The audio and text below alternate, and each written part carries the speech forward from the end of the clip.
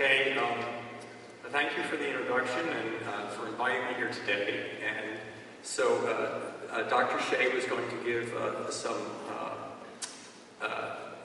information and background on cancer genetics, and I'm not here to speak about cancer genetics, but I'll be here to speak about cancer metabolomics, and I'll make the argument and try to show how this omics level can interface with other omics levels, including genomics, to give us sort of a systems medicine, a systems biology understanding of a particular pathologic process, such as cancer. So in the case of metabolomics, what I show on the first slide is what has been sort of sorted out over the last century or so. Some of the small molecules that we all know from our textbooks, and they can be sort of segregated into several general areas, which I've shown here. And so the focus of metabolomics is to sort of look at this in a holistic way, the same way that somebody studying RNA expression would look at transcriptomics.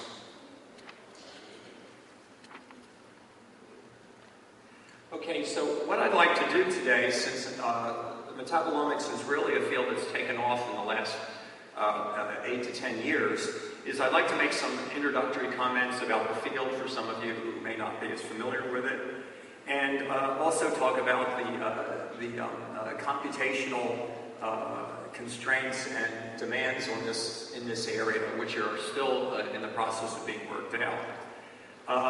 Then I'll speak a bit about cancer biology and the application of metabolomics in that area. We know that cancer has some fundamental alterations in metabolism, such as the Warburg effect.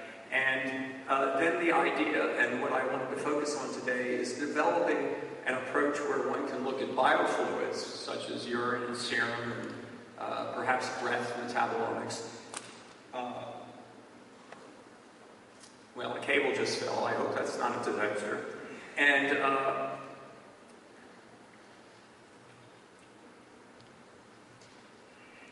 cancer metabolomics, and to look at particular biomarkers which we can start developing with the idea of assessing both diagnosis and prognosis and response to therapy.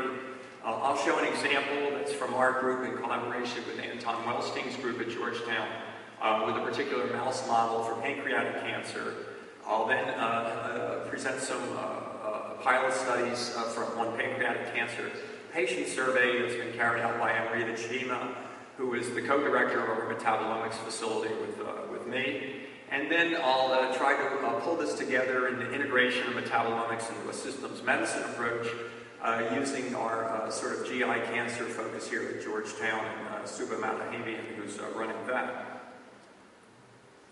Okay, so in the case of metabolomics, it really completes the spectrum going all the way from DNA to small molecules. And I've just listed the complexity here on the right. We now know there's about 20,000 genes, maybe 100,000 transcripts with alternate splicing, probably comparable or maybe somewhat larger number of proteins, but then when you start talking about post-translational modifications, I went to a talk from somebody from PNL, a session that I chaired recently, and he made an estimate that could be up to 40 trillion different protein combinations if you can compare all these modifications.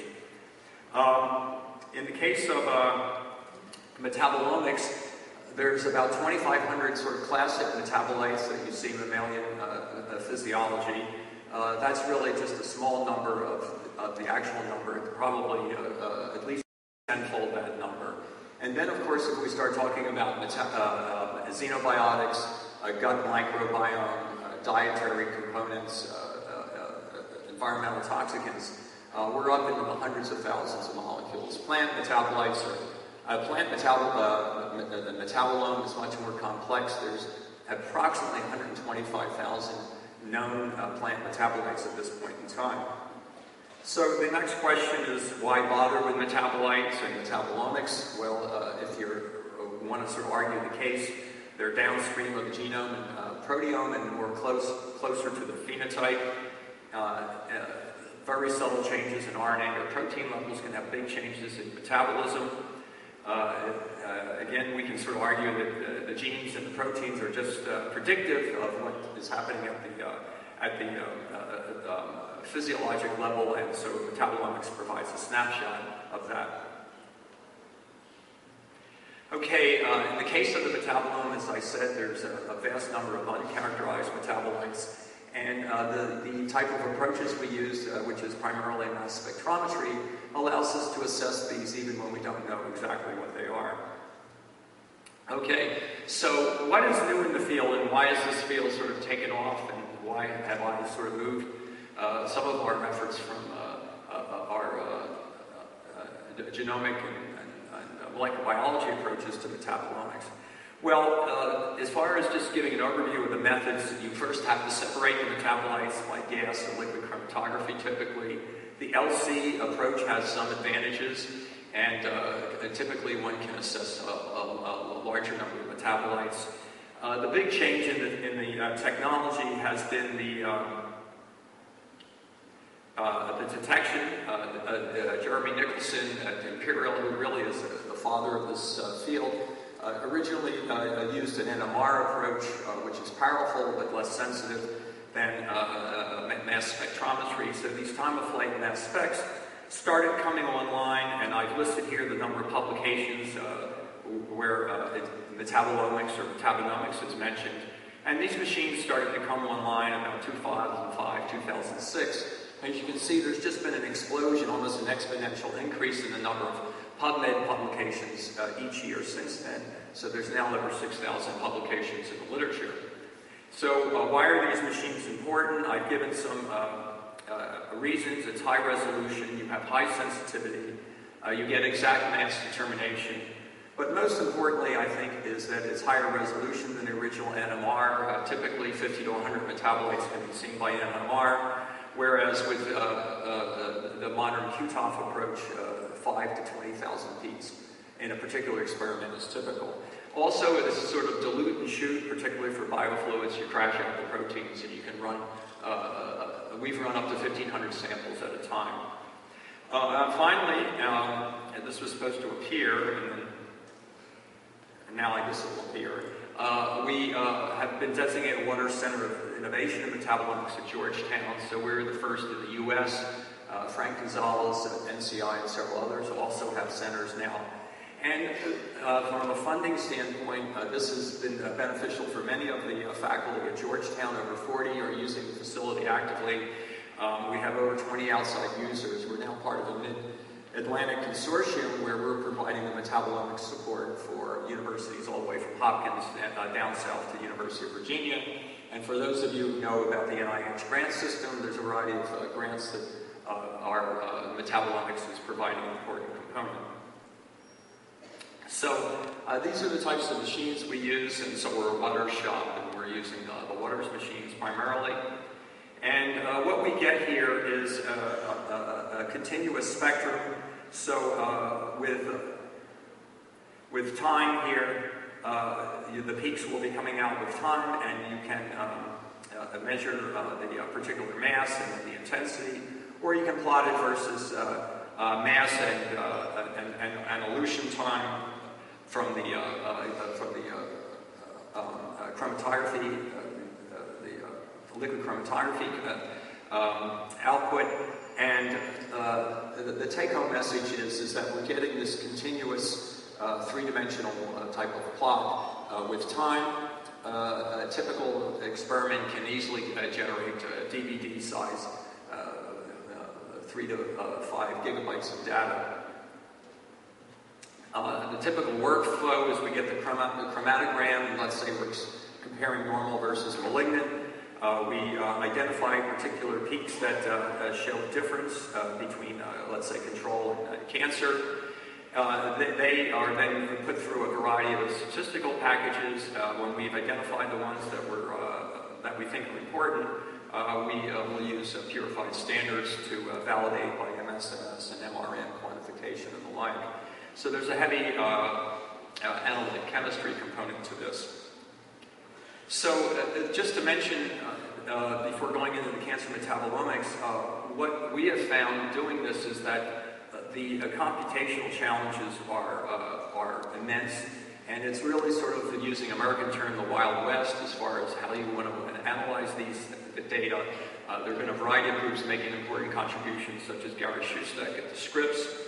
And some of the problems that we're faced with is that it's somewhat dissimilar from some of the typical data sets, such as one sees with microarrays or sequencing.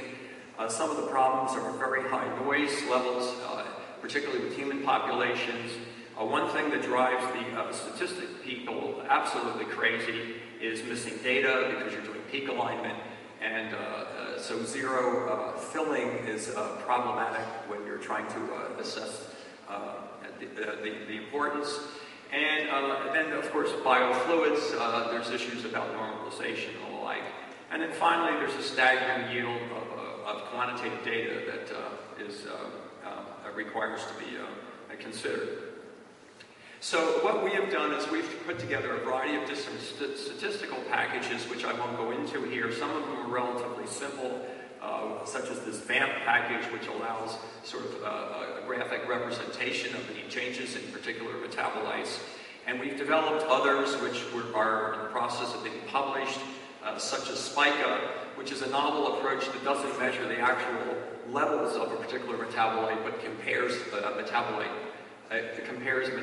pairs. So the advantage there is you actually technically do not need a control sample, so you're doing internal normalization. The most important, I think, component from a day-to-day standpoint is this metabolizer package, which Titus Mack in my group with Leo Leaki and others in my group have put together. And so this is a comprehensive package that provides statistical support and then allows interfacing with some of the small molecule databases to get putative identification of metabolites from the peaks, and then also go on to pathway analysis. So the importance of metabolizer is that many of the biologists trying to get into metabolomics, it's just a daunting problem, just trying to get started, and many of the packages are not particularly user-friendly. So this package has been made to be user-friendly, and it's commonly used in my lab and others at Georgetown, particularly for novices in the field, those who are new to the field, but also for those who've been in it for some time. So some of the output is listed here. We can do PCA and MDS type plots for statistical significance, heat maps, correlation analysis, K pathway integration, and a variety of other sort of graphic displays of the data. And so a particular workflow is here. There's an interesting zero filling approach, filtering approach, rather than a zero filling approach, which was actually quite appealing to the reviewers who reviewed this for analytic chemistry recently. And so this paper is now in press, and you should be able to get a copy soon. And download the software from our site and get working on it if you wish. As far as identifying particular metabolites, this particular software package will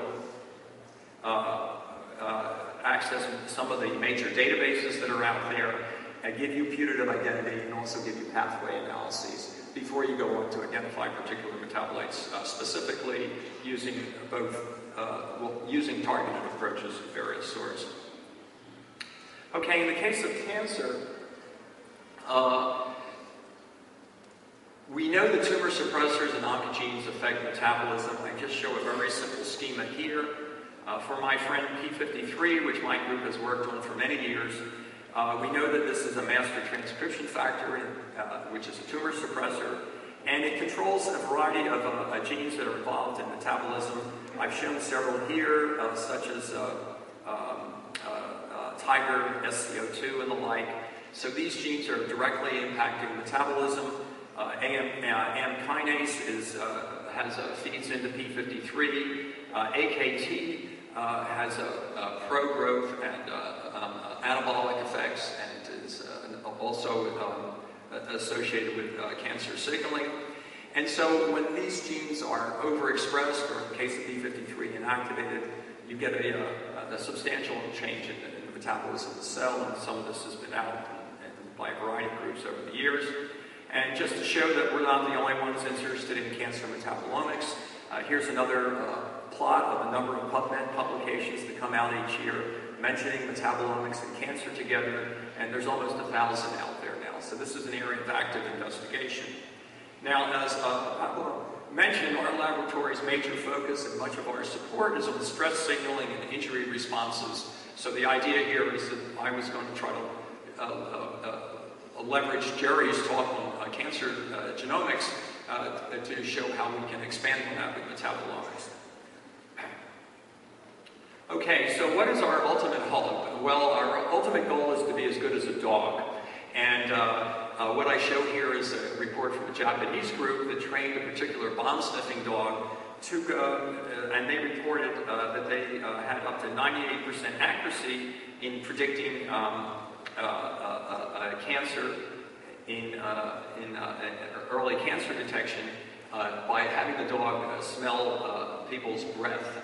So the sensitivity of the dog olfactory system is greater than any of our instruments, but that's a goal that we're shooting for. Okay, in the case of P53, I'll just mention briefly sort of the massive changes that we see. Here's a PCA plot where we run a variety of independent isolates of cell line, which is a P53 wild-type line, TK6. And the proximity of the points is how similar the metabolomic spectrum is, and the TK6 you can see clusters, and in a subline where the P53 has been knocked out by gene targeting, you see a clear separation. You can also see this in wild-type and P53 knockout mice, and what Leah Leaki in my lab has done, we're showing here results with urine, is we've looked at changes in metabolites with red going up, and here for particular metabolite peaks, which are changing after ionizing radiation, which will turn on P53 and other tumor suppressor and oncogene-related pathways. And what we see here is a substantial difference in this heat map for the P53 knockout mice versus the P53 wild-type mice. And again, this highlights the striking differences between normal and malignant cells. So the question that we want to ask is, can we take advantage of these differences to start developing approaches where we can perhaps see some changes in easily accessible biofluids rather than having biopsy patients and possibly in the long term being used to monitor for patients who are at risk. And so what we decided to do was to use a well-characterized mouse model for a pancreatic adenocarcinoma. So there's a particular oncogenic RAS which is activated when crossed into a Cree background, and these mice develop a sort of a predictable progression from pre-malignant lesions to frank adenocarcinoma with some similarities to human pancreatic cancer. And so the different types of pathologic changes are shown on this slide. So we have these intraepithelial neoplasias, or PAN-II, which then progress to frank PDAC, or pancreatic adenocarcinoma. And the variety of additional mutations occur as the tumor progresses. So the question that we wanted to ask was, Leah wanted to ask, was what can we see at the metabolite level? And this just highlights that this approach, when the animals have the activated transgene, oncogene in them, is that we get these lower grade tumors at earlier times, and then at later times we can go all the way on to frank adenocarcinoma. So we can compare mice with the transgene who have different diagnoses when they're sacrificed, as well as look at the control animals where the transgene has not been activated. And what we see here is that we focused primarily on serum metabolite analysis. We also carried out urine metabolite analysis, as well as assessing changes in the tumor per se. And if we look at this serum metabolite analysis, what we see here for the control, I'm trying to use this mouse here and it keeps advancing, but what we see here is that on the left we have the control mice, on the right we have the mice that are starting to develop these early lesions. This is a heat map, in red being increasing expression of metabolites, and you can see a clear difference with each column being an individual mouse. By the time we get to 13 to 16 months, you can see an even more pronounced difference. So just as sort of a proof of principle, Leah in my lab went on to identify a few metabolites, and what I'll show you is some results here for a particular metabolite, namely citrate, where she found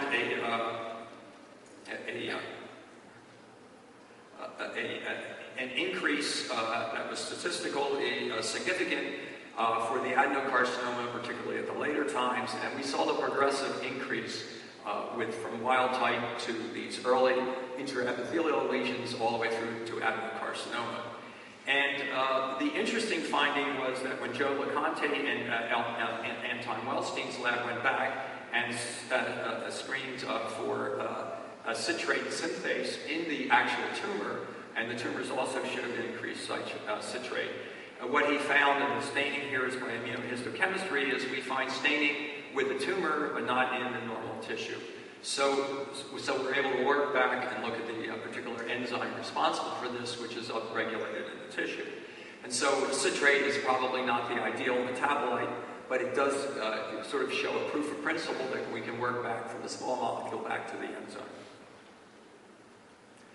Okay, so the conclusions there is that we were able to detect the metabolite in the circulation. This is the first report of it in the serum. There have been some studies in humans showing increased citrate synthase activity in human pancreatic cancer. So you can say, well, this makes it less original, but I think it also gives us confidence that this model has some relation to what one would expect to see in human cancer. So there's ongoing studies that are going on now to assess additional metabolomic changes, and I guess what I'd ask you to do is to stay tuned and also to correlate this with patient data sets. So in the last few remaining minutes, I just wanted to mention some work from Rita Cheeman in my laboratory, who has her own shop, and she's co-director of our core, and this is an American Cancer Society pilot project that she carried out.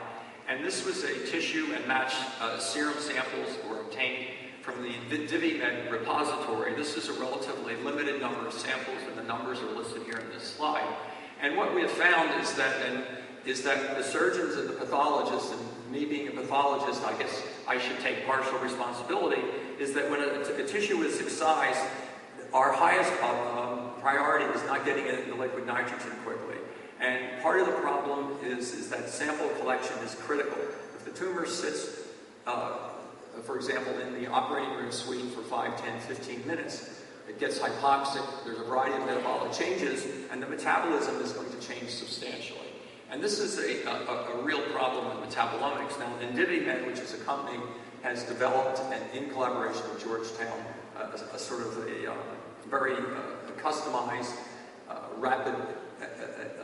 rapid collection of tumor samples and rapid freezing.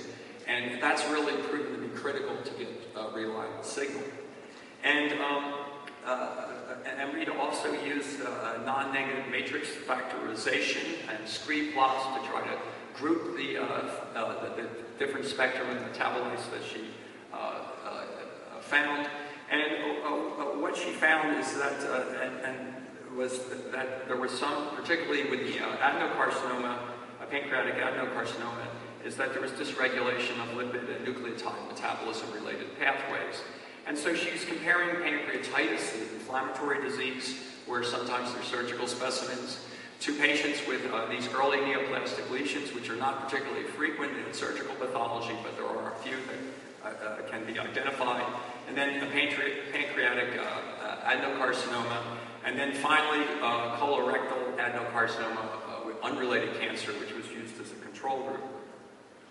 And so she worked with the tissue and then expanded it to the serum. And this is the flow chart that is being used. It's sort of a typical flow chart. You can modify the columns as well as the solvents and the approach you use to assess for both a wide variety of metabolites as well as for looking at lipid metabolites. And so this is a sub-area of metabolomics referred to as lipidomics. And the take-home message here in this heat map is that she identified 7 scree sort of clustered groups, and when she analyzed these, the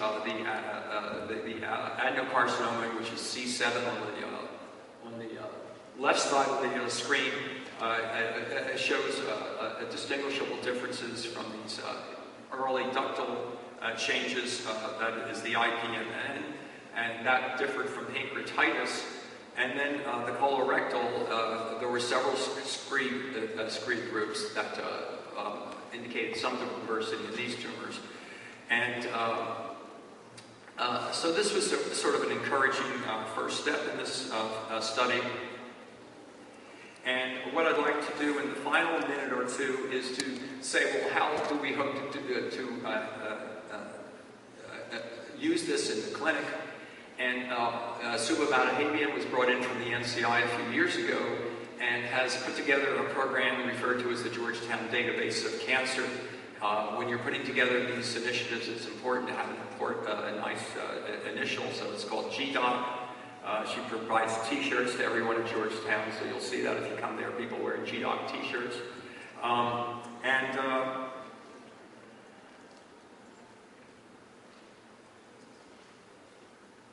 Here it comes. And so the way she's built this is that we have a large cancer catchment, which is the bottom of this pyramid. The next is the clinical and epidemiologic studies. And the idea here is to incorporate that with gene expression, DNA analysis, as well as proteome and metabolome and kinome analyses. So all of these are being incorporated into a master database and integrated. And so her job is the Georgetown Database of Cancer, which is the orange block, and then that will go to prognosis, biomarker, drug development, and finally, the idea at the top is to have a systems medicine clinical approach. So the doctor of the future will sit down with gigabytes of data, and will use these types of tools to inquire on the genome, the metabolome, the proteome, and all the clinical parameters that are available. And with the cost of DNA sequencing and the like coming down, those days are really fast approaching. So in this example here, I think I'm going to diverge a bit from pancreatic cancer and look at the IndiviMed 40 patient set that we had for colorectal cancer. And so here is what she did was carried out a genome-wide profiling for 40 early stage 1 and stage 2 colorectal cancer patients. And so with the IndiviMed, what we did is the samples were frozen, and then they were assessed 2 years later. And we looked at the results and asked which of the patients failed, namely which of the patients developed metastatic or recurrent disease compared to those who should have been cured by the surgery alone, since it was localized cancer. And so the idea then was to identify molecular signatures to serve as prognostic markers of recurrence, and then to optimize this for chemotherapy, presumably in the future. And so the key abnormalities were in genes, gene expression, metabolites, DNA copy number, and the like. And what was interesting is when we did the analysis, we could distinguish the people who were the winners versus the losers at 2 years. And the most frequent and predictive, interestingly, were at the metabolomics level. And I should also mention that by a donation by the Rush family, we have a Rush Center for GI cancer research, which is part of the Lombardi Comprehensive Cancer Center at Georgetown. And so this is the matrix that Suba and her team put together, and Amrita and our team in the genomics, in the metabolomics score, carried out both urine and serum metabolite analysis of the patients at the time of surgery.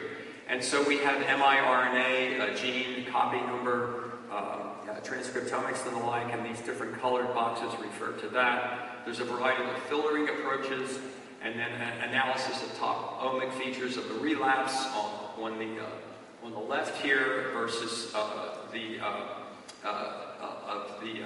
various features which can distinguish these two groups. So this paper has been recently published in one of the genomic journals, and I'll refer you there for the specifics.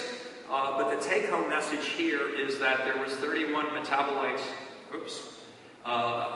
don't seem to be able to use the pointer very well, that strongly associated the CRC relapse, and these 31 markers pointed to pathways related to immune response, immune cell signaling, and trafficking as predictors of relapse risk. And if we look on the right, this sort of a star-shaped system here, Suba has and Amrita have color-coded the different markers. So the red are upregulated metabolites, the brown are downregulated metabolites. And as you can see here, and this is from serum and urine, not from the tumor per se, although they did work back from the tumor as well, is what we can see here is that the majority of the metabolites that gave a distinguishing separation between the relapse-free and the relapsed cases were in fact metabolites. There were others such as gene expression and copy number, but the number of particular markers was less. And then down at the bottom, Suba has used her systems magic to put this together into several different pathways involved in inflammation and infection and the like. So that is sort of the hope that we have, is to be able to integrate all of these different omic approaches and to use this to make smarter diagnoses about which patients have a tumor where the biology is going to indicate early metastatic spread, even if the surgeon doesn't and the pathologist don't see it, and as well as therapy in the future. The most important slide here is the contributors, and this is the way Georgetown looked a few weeks ago. We still have some foliage on the Potomac, and Leah and Titus are in my lab, and then Anton's lab is nearby with Joe LeConte, who's now actually a medical intern, and Amrita Chima and her staff were also key players in the metabolomics operation. And then the GTOC team, led by Suba Abdahavian, is a large collection of talented individuals, which I've listed here. So hopefully I've given you an overview of modern metabolomics and what you can do with it, and how even with these limited pilot projects and using the mouse model as a guide, I think there's good promise then that both in serum and urine and probably other easily accessible biofluids or breath metabolomics, we are on our way to developing additional biomarkers that will help clinical care. So thank you for your attention, and I guess I can take questions if you wish. Thank you.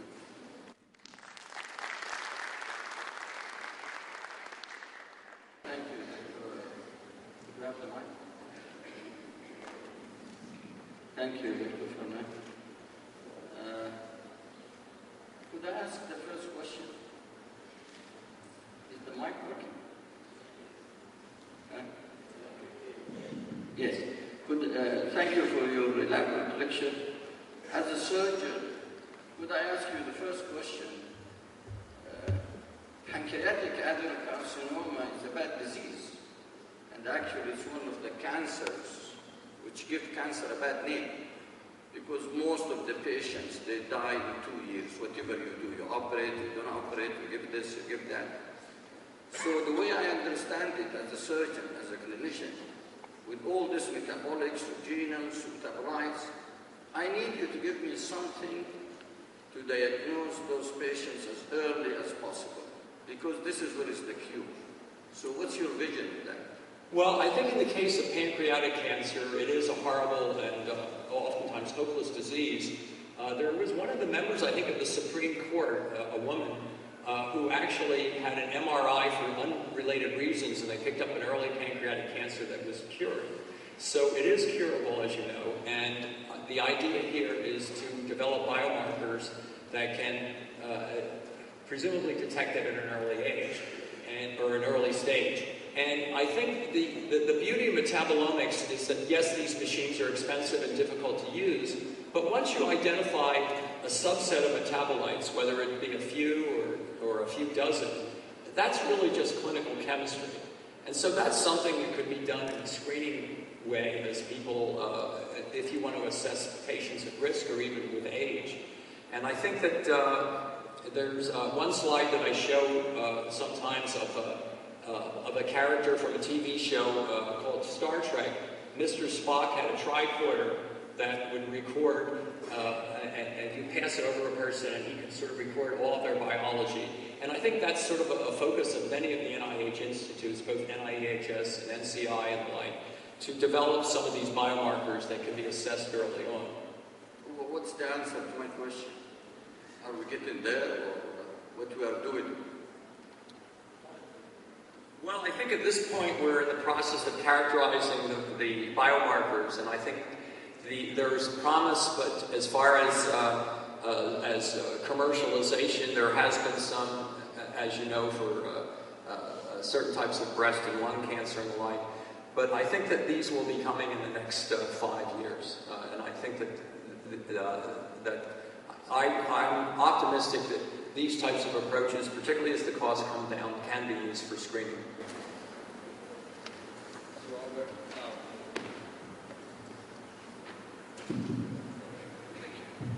Thank you for the really interesting talk. So I was really interested in seeing that you have, at least in the case of P53, some type of signature that appears to change dramatically the metabolomic profile. Do you think that there is some type of a parallel between different type of tumor suppressors and how different type of tumor suppressor might induce different type of metabolomic signatures? And you can imagine the same point for oncogenes, but I'm really interested in the tumor suppressor aspect.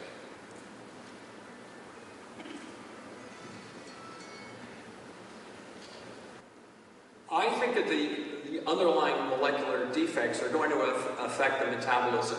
And I think that's part of the problem until recently. I've been on some of these metabolomic study sessions, and the people who are absolutely superb at the chemistry don't know much about the biology. And I remember one person giving a fantastic review to a grant with a few non-isogenic lines where we had no idea what pathways were perturbed, and they were all enthusiastic about that. So I think that this is an area that I think is needs to be characterized, and I think the tools are there, and it can be done relatively quickly by whoever wants to. But I would predict, based on just the simple things I showed with P53, that there will be a big change. I'd also refer you to the NCI 60. There's a fair number of omics studies in that cell set, including metabolomics now, and there's a variety of interesting features that have come out. Of course, these lines have hundreds of different mutations, but you can see some clear P53 signatures, for example. So I think maybe we have some time for questions from here. Yeah. Okay. I see two hands. One there, one over here.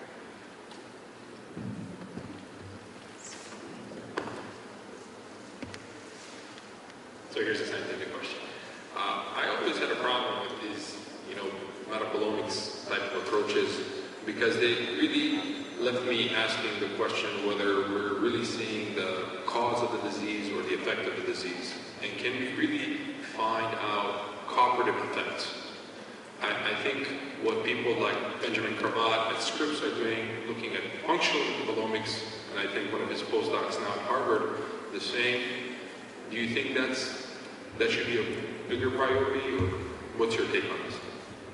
I think that from a biomarker standpoint, it doesn't matter. If the biomarker is there and you can use it for early diagnosis or to make predictions on clinical outcome, it doesn't matter. I think that what you say is correct. I think the only way to address these types of issues is a genetic approach at the current time. And for example, using a mouse model approach or a knockdown approach in cell lines and the like, and knock out individual pathways and start sorting this out. I think that one of the advantages of metabolomics, I thought you were going to criticize the fact that we don't know many of the peaks are, but sometimes you'll find a peak that's not in the database. For example, Gary Patty found a particular ceramide-related compound that he published in one of the Nature, I think, Chemical Biology a year or two ago that was involved in pain mediation in the spinal cord. And he found a particular peak, which was not actually known at the time, and then went back and did the fragmentation analysis and eventually, uncovered the particular metabolite.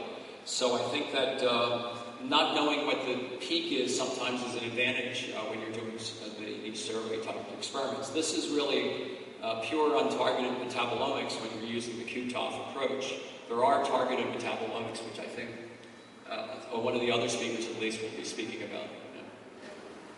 Okay, then I'll leave my second question. Yeah, thank you, Doctor. Thank you. I would like to thank also the Center of Excellence for organizing this international conference. My question here, as the doctor said, the pancreatic cancer is one of the worst diseases. It's a bad disease, as we know. And most of the patients would die during the 2 years from the diagnosis. This is the problem of the detection of the disease. Most of the patients, the disease was diagnosed at the late stage. So we have a problem with the detection. We go to the question. The question is, do you think, Doctor, when we know these biomarkers, if we target with some molecules or some molecules or some compounds or some chemical molecules, if it's a curative way or it's a good strategy to at least to prevent the disease, for example. If we know that the metabolites or the cellular metabolites, if we target these chains or these biomarkers, we can prevent disease. We can prevent the cures of disease at that point. Thank you.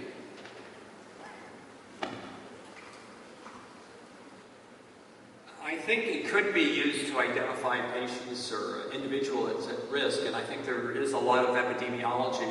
One thing I should mention is the cost of doing the high throughput LCMS, at least when you have your own shop, it's about 10 times cheaper than running, for example, the RNA arrays. So you can do a lot of samples. We've run up to 1,500 sample sets.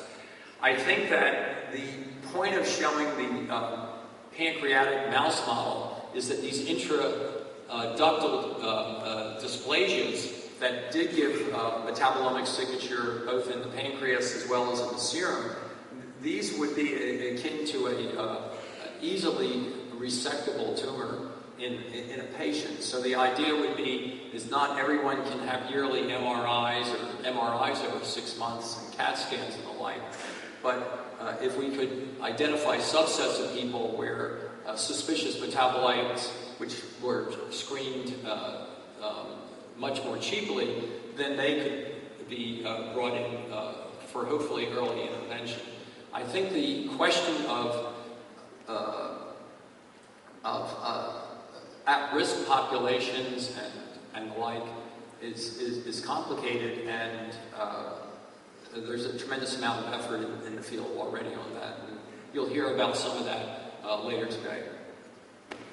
I have a question. Well, go ahead. Yes, Yeah. fine question. Okay, thank you for this presentation. I have actually 2 parts to my question. The first one, the sample preservation. We know that the metabolism change very quick within the sample and get quickly hypoxic before get examined. The optimum time and how we can be sure that the chemistry within the cell is not changed any time processing till we examine it. The second part is the citrate synthesis. The citrate synthesis get affected. Actually, the aspartic enzyme A control it, Just I want to know the effect of the hormones, insulin and glucagon, as controlling the metabolism of lipids and carbohydrates in this process. Thank you. I did not get the second part, but the first part is about how we optimize getting the specimens from the OR. And this is as a surgeon, you know, we have that problem every day. The people in here, they want fresh specimens. The pathologist, he tells me, don't even touch the specimen, send it to me. And there are logistic problems in here. People in the lab, they have to come with innovations, you know, how to keep the specimens fresh from time zero. This is the question. Well, we know that patients do very badly with 4 minutes with no oxygen. And I think that tissue does badly for 4 minutes with no oxygen. So my understanding of the individity net is that the sample is excised and a portion of it goes into liquid nitrogen or onto dry ice almost immediately within the OR. And so I think that's one of the issues with looking at metabolomics of the tissue. That was done in that was done in the pancreatic study from Amrita Chima that I showed. But she also then went on to validate some of those findings in serum. Now, serum and urine is a different story. There, the collection is easy. It's easy to spin out the serum. Whatever is in the serum is reasonably stable, so you can spin out the serum and freeze it within 5 or 10 minutes. But I think that to isolate for the patient, you really need to change the surgical procedure. And as a pathologist I remember when I was in training many years ago, as they were always very emphatic about looking at margins, I don't know how the pathologists and surgical surgeons are going to feel about a fraction of the tumor going into liquid nitrogen immediately. But that's basically what needs to be done. Thank you. Maybe you can ask the question, if you don't mind, in the